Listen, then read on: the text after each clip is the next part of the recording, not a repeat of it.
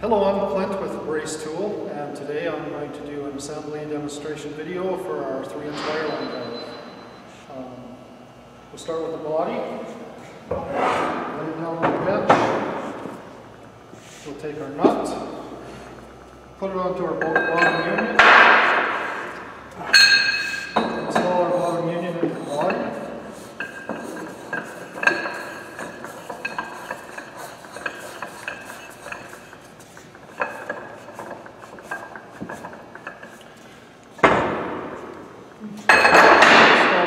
Onto the assembly union.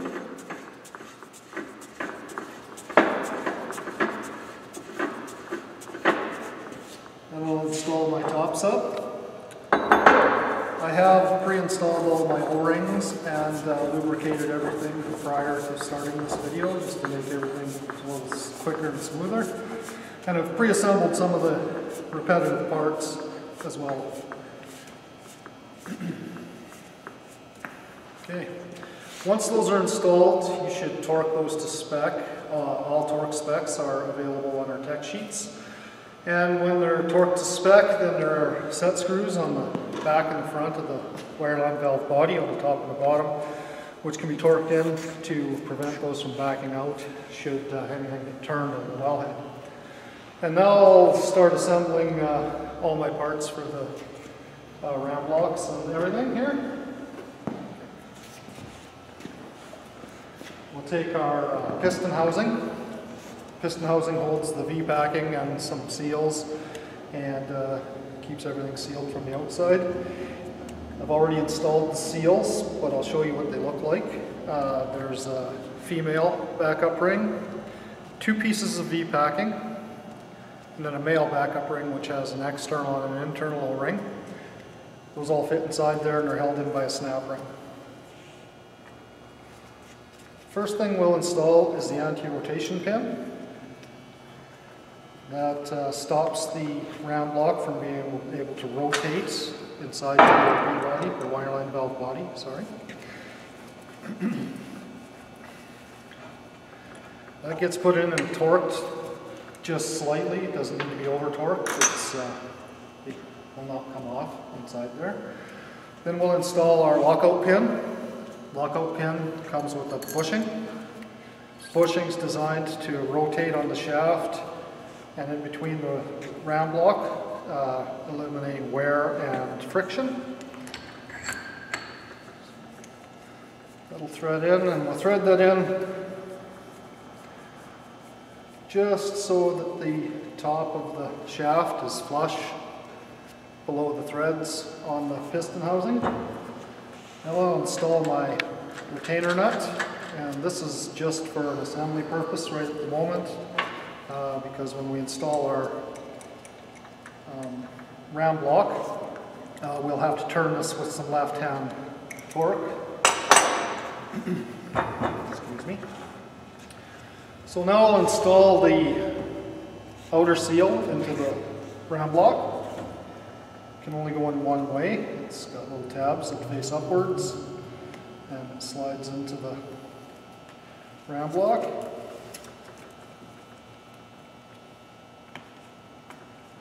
Squeeze it in, make sure it's nice and flush so it'll assemble easily. Our line guide. Line guide will be matched to whatever size line your wireline valve should be used with. This one is for slick line. There's 2 cap head screws that hold those on.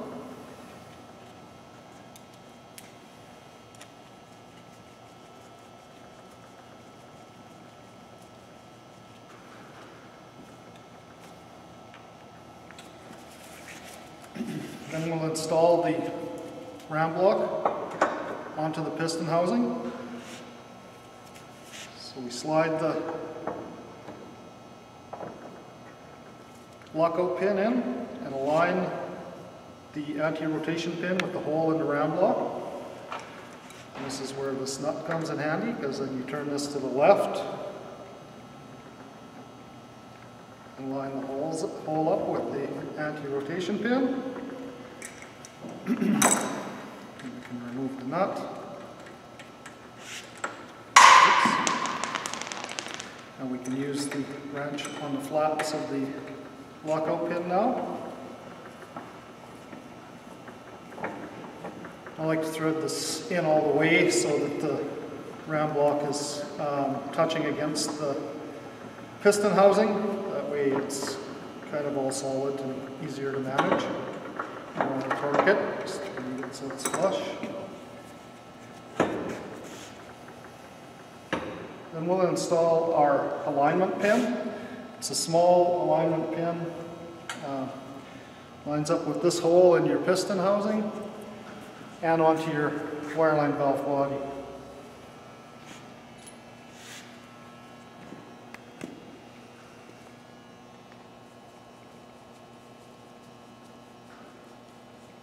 This ensures that everything is aligned correctly inside the wireline valve body.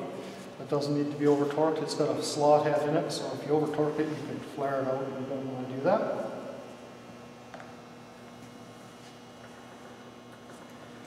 Then we'll take our inner seal and install a key. The key has two little tabs on it that align with the slots in the inner seal.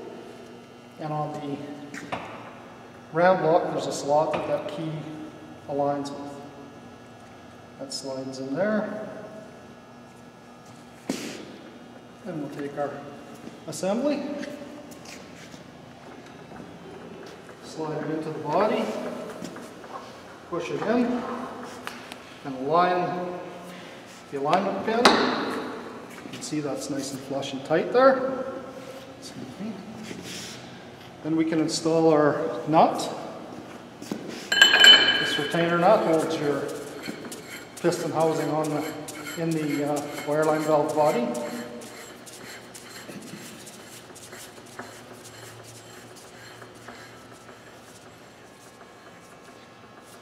Then we'll install our spiral lock ring. The spiral lock ring locks your nut onto the body so that it can't be backed off.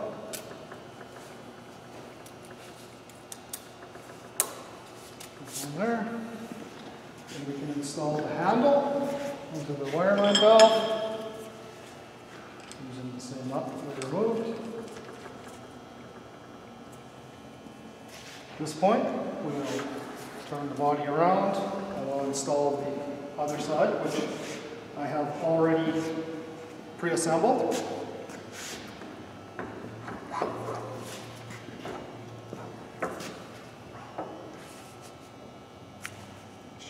Alignment pin and the hole are all aligned. Fits together nice and snug. Install the other retainer nut.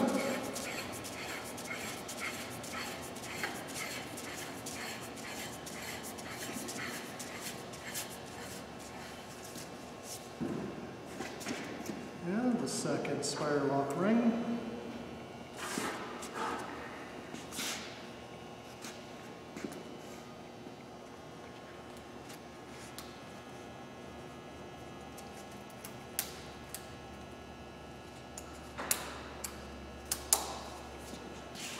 And our second handle.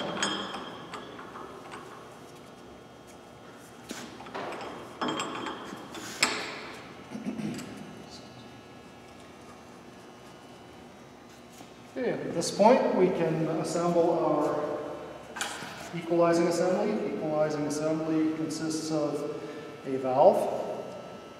It's got a hex head in it and a body. The body's threaded and the valve has O-ring seals on it, and there's a metal-to-metal seat on the very tip of the valve as well. So it goes in, doesn't need to be super torqued in, just bottom it out.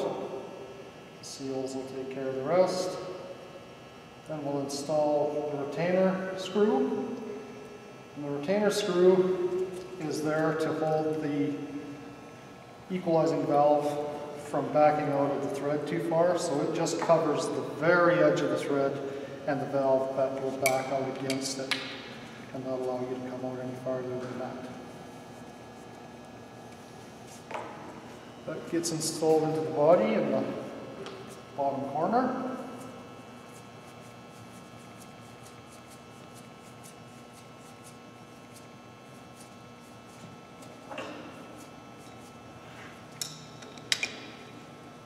Tightened up and torqued into spec, which, as I said before, is all available on our tech sheets.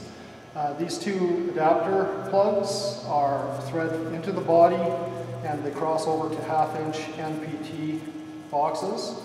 The pipe plug can be removed from those and replaced with a needle valve or a pressure gauge, equalizing hoses, many different applications for those. Those also both would get torqued into spec.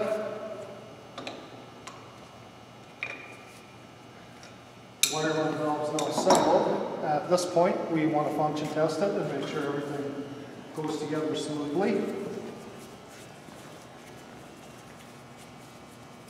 And you want to close your arms evenly so that when everything is done up and closed, your ram blocks line up in the center of your BOP body, or your Wireline valve body.